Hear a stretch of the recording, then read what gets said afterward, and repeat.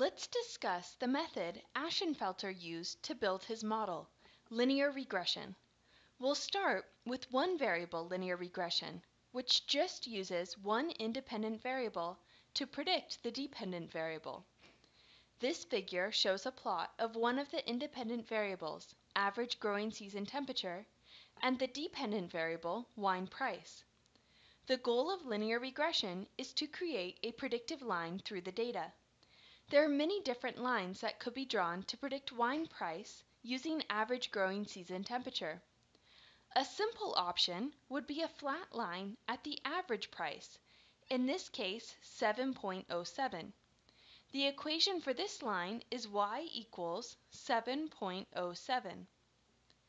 This linear regression model would predict 7.07 regardless of the temperature. But it looks like a better line would have a positive slope, such as this line in blue. The equation for this line is y equals 0.5 times average growing season temperature minus 1.25. This linear regression model would predict a higher price when the temperature is higher. Let's make this idea a little more formal. In general form, a one-variable linear regression model is a linear equation to predict the dependent variable y using the independent variable x. Beta 0 is the intercept term or intercept coefficient, and beta 1 is the slope of the line or coefficient for the independent variable x. For each observation I, we have data for the dependent variable yi and data for the independent variable xi. Using this equation, we make a prediction beta 0 plus beta 1 times xi for each data point I. This prediction is hopefully close to the true outcome yi, but since the coefficients have to be the same for all data points I, we often make a small error, which we'll call epsilon I. This error term is also often called a residual. Our errors will only all be zero if all our points lie perfectly on the same line. This rarely happens, so we know that our model will probably make some errors. The best model, or best choice of coefficients, beta 0 and beta 1, has the smallest error terms, or smallest residuals.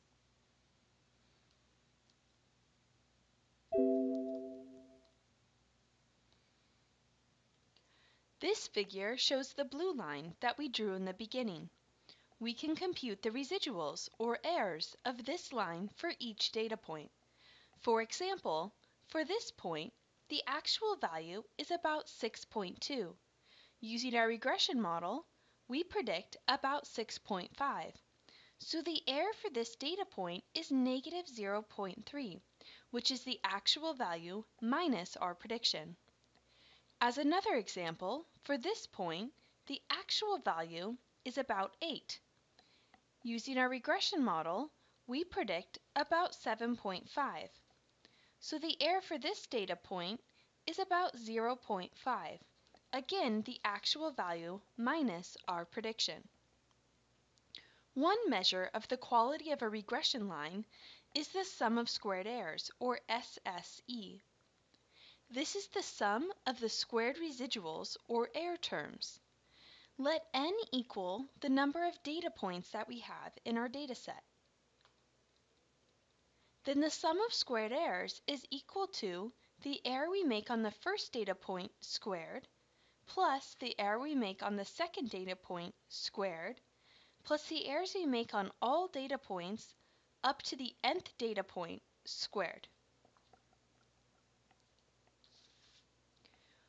We can compute the sum of squared errors for both the red line and the blue line.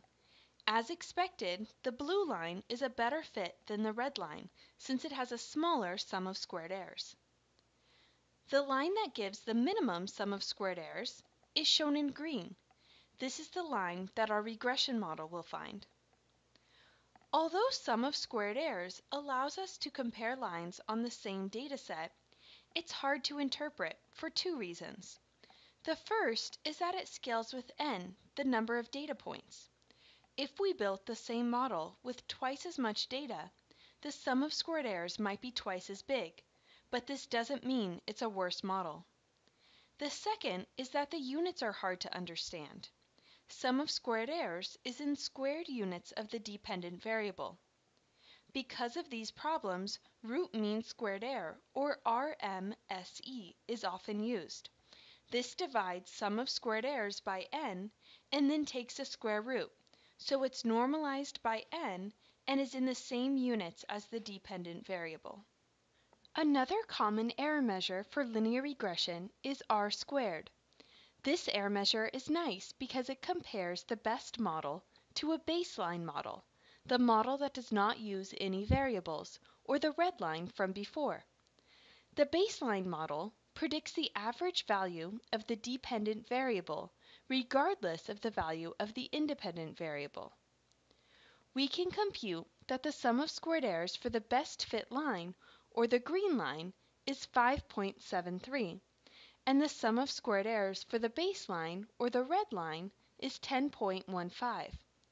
The sum of squared errors for the baseline model is also known as the total sum of squares, commonly referred to as SST.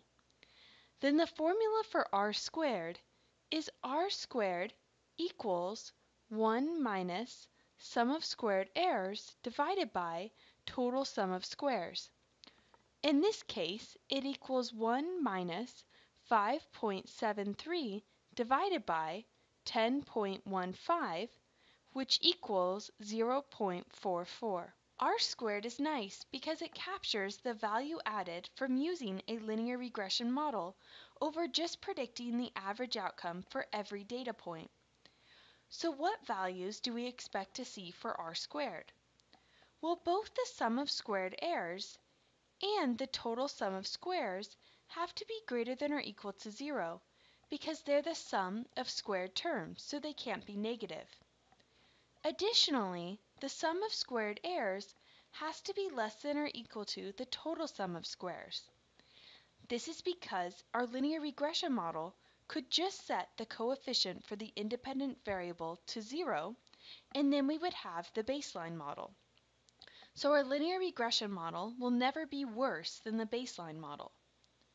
So in the worst case, the sum of squared errors equals the total sum of squares, and our r squared is equal to 0.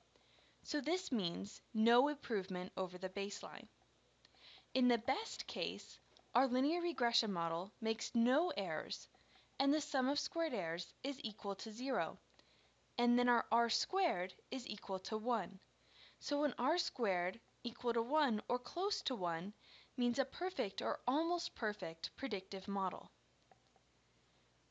R squared is nice because it's unitless and therefore universally interpretable between problems. However, it can still be hard to compare between problems. Good models for easy problems will have an r squared close to 1, but good models for hard problems can still have an r squared close to 0. Throughout this course, we will see examples of both types of problems.